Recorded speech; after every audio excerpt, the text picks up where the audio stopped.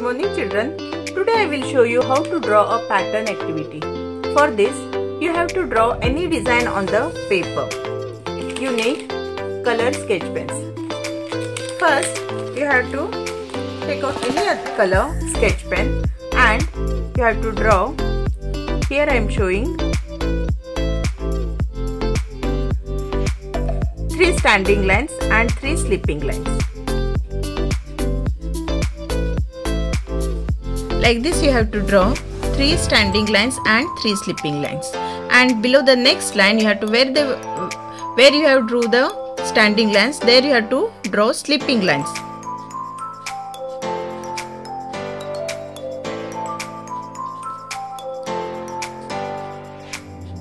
Like this you have to complete this part.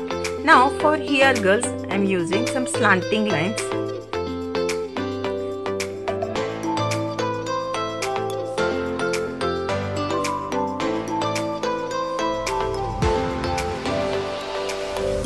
Like this you have to use different colors for this picture. Like this you have to complete this picture. After completing, your picture will look like this. Rest of the part you can color also.